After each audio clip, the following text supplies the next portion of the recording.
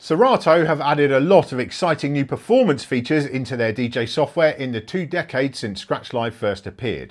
But you know what hasn't really changed much at all? The library. And let's be honest, in the intervening years, other competitors have really raised the bar in terms of library management. And for a while now, it has felt like Serato were really falling behind. So today, I am very glad to be giving you a first look at the new version, 4.0.0, which is just about to go into public beta, and which gives the Serato DJ Pro and Lite libraries a whole new foundation. Right, so we are now looking at Serato DJ Pro version 4.0.0. This is an early beta. It's prior to the one that you'll be testing in the public beta. So there might be stuff in here that's not quite as good as it will be in the version that you're looking at, but this will give you a general idea. I'm going to run through the features in the order that Serato have given them to me in the release notes. They're certainly not, I don't think, in order of like importance. And it's a slightly odd order because a lot of them revolve around this new right-click functionality, which doesn't appear until halfway down the list of new features, but nonetheless we'll go through in order. First of all, and this is a feature that I didn't really know I wanted, but actually I'm kind of in love with it now, right? We have favorite crates. You know, when I play at, say, an 80s night, for example, I will usually drag all of my 80s crates up through this list of playlists or crates up to the top so they're easily accessible for that gig. And then after the gig, I will drag them all back. And that is a fiddly process. It's time consuming. Now, I don't have to do that anymore because all I have to do is go onto the crate that I want, right click it and favorite crate.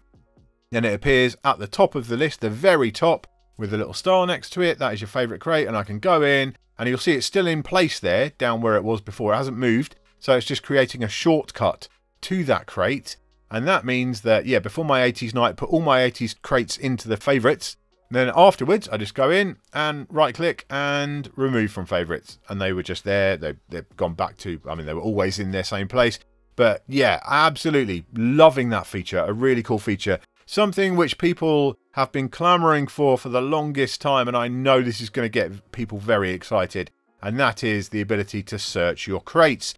So if you have tons and tons, you know, dozens or hundreds of crates, and you can't locate a particular crate that you want to find, you know, you have to previously you had to hunt around for it. Now you just click on this search box on the left and we type in what we want to search. So I'm going to search for vibes, and now it will bring up not only my local festival vibes playlist, but also my streaming ones there from Beatsource too. So anything with vibes in the name, it's going to appear there. Once I'm done, click out of it, we're back to where we were. Love that, and I know that will just make a lot of people very, very happy indeed. Another thing is crate sorting. Like right now I have my custom crate layout, and we can go in instead. Let's close up the Beatsource there. We can go in and choose alphabetical, and we can do that, you know, A to Z or Z to A, or we can also sort via date created as well. And again, we can change the sort order of that. So yeah, just a handy feature. You know, there are times when you might, again, if you're trying to locate a track or you're trying to remember where something is, you might just want to switch it out to alphabetical temporarily and then go back to your custom view, whatever. It's a nice feature. Glad it's there. Crate color, you can already kind of see in action here. We've got different color crates now. So I can right click and select crate color, change that one to red. Let's do that. We've got red. So let's say you've got explicit stuff in red crates and clean stuff in green crates, for example. You can color code it however you want. That's fantastic. A really nice feature. I wouldn't mind if the colors were a bit bolder, to be honest. They are slightly muted colors throughout, but nonetheless, you know, there you go. You've got crate colors now. Show in crates. This is a feature which, oh my word, people again have been wanting for a long time. Just from an organizational point of view, it is an awesome addition. We can right click, show in crates. There we go, and this one just appears in that crate, but let's find this one, showing crates. There you go, so that appears in these different crates here. And I can see where it is. So if I'm trying to think, okay, well that was in a crate with these particular tracks that worked really well. How do I find that? Well, yeah, just right click on the track, showing crates, you can see which crates it lives in. Excellent stuff. Track ratings, now we have ratings with custom emojis. So I can rate the track. Let's make that one 5 stars. Let's do that one 4. that one 4, and that one 5. And then we can actually go in again, right click. It's all about this right click menu, which just wasn't there in Serato before. Select rating emoji. I can choose, there you go, that one will make hands, and we'll make that one, let's see, make that one little hearts. And that one will make rating emoji, we'll make that one hands as well. And just to point out as well, so this is like gives you almost a secondary sorting kind of way of working, because not only will it sort, then you'll notice, look, we've got the 5-star, but then it's got the different emoji 5 stars.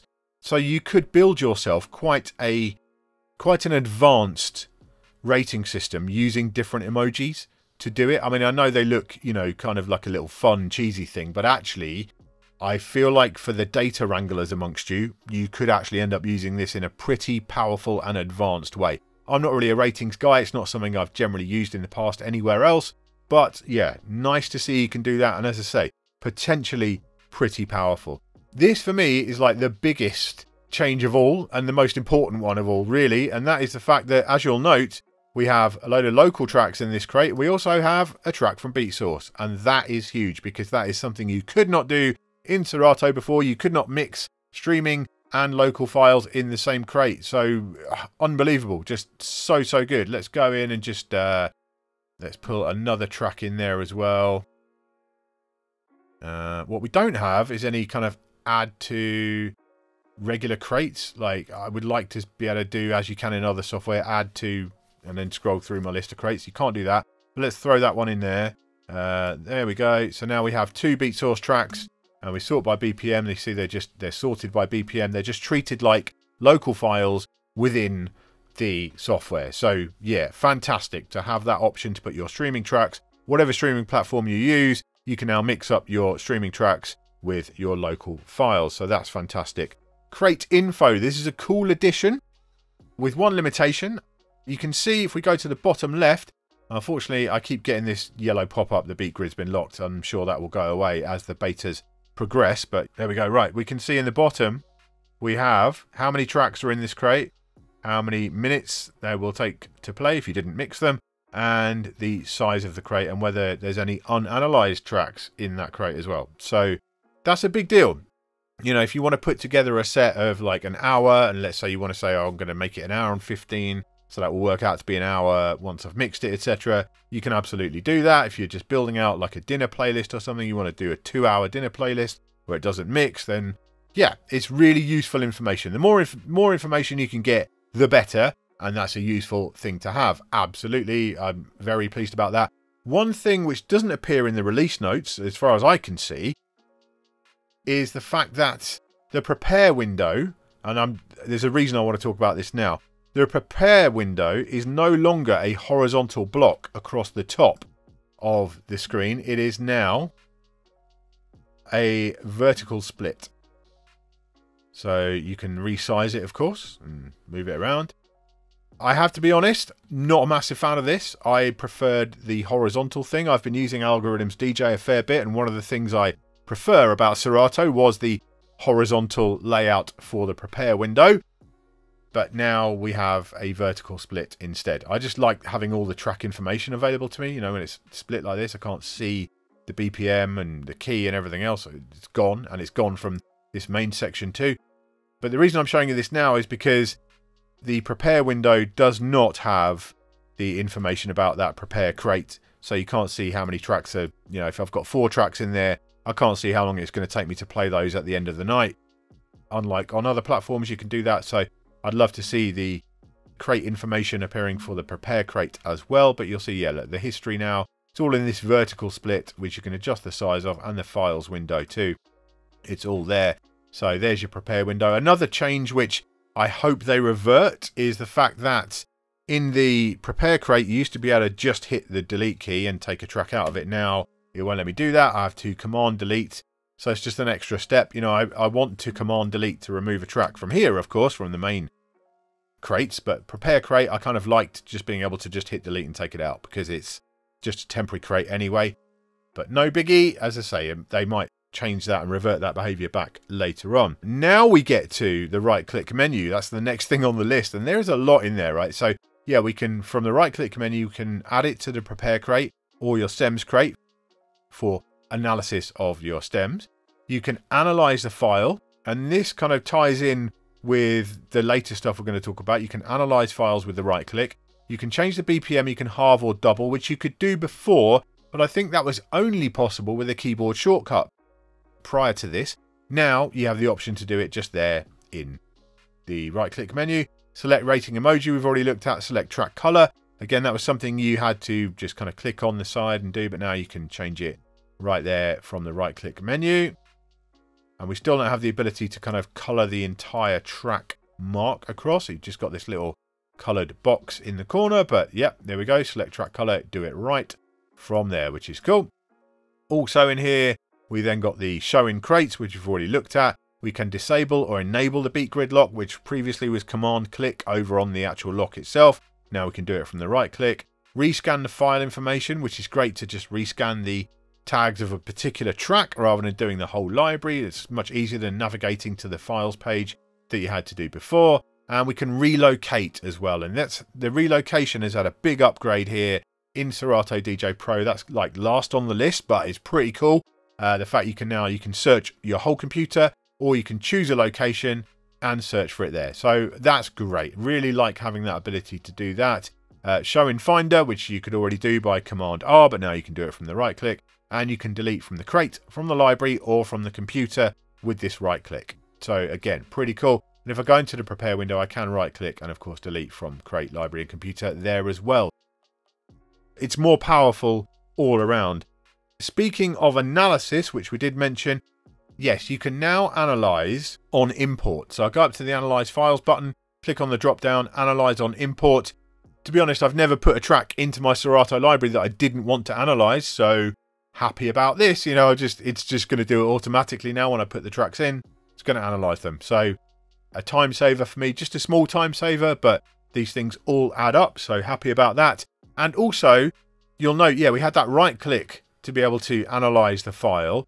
You can now analyze files whilst you have hardware connected. So if you've got your mixer or controller hooked up to your computer, you can now analyze files. I think back in the day, you know, previously with Scratch Live and then Serato DJ Pro, Serato always wanted to err on the side of caution. Computers weren't really always powerful enough to be able to handle playing two tracks and analyzing at the same time. These days, I think they're comfortable in saying, yeah, look, most computers are going to have no issue with that. You can just analyze files while you have hardware hooked up. Yeah, that's a great solution. I think absolutely wonderful. We can eject external drives from the files panel. That's a cool extra feature, just a little workflow thing. Improvements to search all. So this is pretty cool, right? I'm in this crate right now and I'm going to search for Cyrus. All right, and this is the previous behavior because I'm in the crate, so it's going to search the crate. But now I can click on, without leaving that crate, I can click on all and it will now search the whole library. Come out of there, it's back to just searching the crate, and I can search Beatsource as well. That is awesome. That is a really nice feature. I can be deep in my crates and I want to search for something in the whole library. I don't have to go out to the all crate and search everything there. I can just search within this crate. Yeah, hit all. And it will show me results from the whole library and indeed from Beatsource itself, or from my Beatsource files that are in the library. It'll show those anyway, just from the all crate. Actually loving that feature. Really, really nice. Resizable Album Art. I know lots of people don't care about this, but I do use album art on my tracks. It's just a nice visual marker for me. I enjoy having it there. I find it's just a useful visual thing. And previously, it would always end up looking kind of like this. Like your library would be all kind of spread out across, you know, the actual height of the different fields would just be a little bit too high for my liking. Now I can just click there, drag that so I can make tiny album art, massive album art, whatever I want. That's just a more flexible way of working. And for someone like me who does like that album art there, I no longer have to lose lots of rows of information within my crates because I've got the album art turned on. I can just make it as small or as large as I like. So really like that. And then the last thing on the list is that improved files, relocate and metadata scanning. I mean, I went through, if we go to the files, we can now relocate lost files, relocate from folder. They've just made that a little bit smoother of a process and rescan file info. So It's just a little sleeker, a little smoother. Much of this is about that, basically, in this new version. It's slicker, it's smoother, but fundamentally, I think the key thing is it's that right-click menu. It just wasn't there before, didn't exist in Serato. Now we have the right-click, and who knows what else they can add to that right-click menu in the future. But as of today, there's a lot of stuff in there that will make people's lives a lot easier. So there you go, a first look at Serato DJ Pro 4.0.0. I haven't shown you the update for Serato DJ Lite, but that gets most of the new library features with the exception of a couple of things like crate search, which probably won't be missed by beginner DJs anyway. One thing I will mention, aside from a few bug fixes, the library stuff is all you're getting in 4.0. No new hardware support, no new performance features. I'm not complaining, there's a lot here to be getting on with, but I thought I should let you know. I do need to say a couple of things before we wrap up. Firstly, I am delighted with this update. It is awesome, but there is still room for improvement. The ability to only access one streaming service at a time is just a bit weird, frankly. No other DJ software platform has that kind of restriction, and it needs to go. And other software has the ability to show compatible track suggestions, either based on your own parameters or algorithmic detection, and there's none of that here. Plus, this also seemed to me like an ideal opportunity to introduce some kind of cloud library functionality, and that's also absent thus far. Those are just the first three off the top of my head. Let me know your must-haves in the comments below. But to keep it positive, my guess is that this total rewrite of the library code will enable features like those to come later on down the line, where they would have previously been impossible. So this is a very encouraging first step, and everything they've implemented so far works really well. The second thing I need to say is this. I always caution you against using public beta versions for performance, but in this case, as the updates are centered around your precious music library, I would personally not even recommend testing it on your gig laptop at all. I would suggest only diving into the public beta if you have a second computer to test it with. On my M series Mac desktop, it's working well. But on my Intel MacBook Pro, the early beta I've been using just completely breaks every time I use it. So 4.0.0 won't be going anywhere near my M series gig machine until its full release. I'd recommend you exercise a similar level of caution,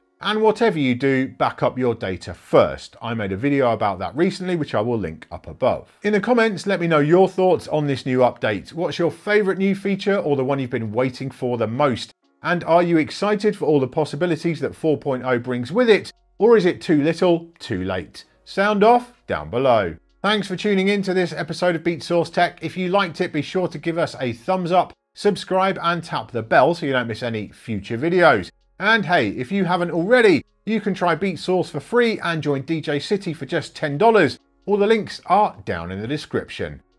I'll see you next time.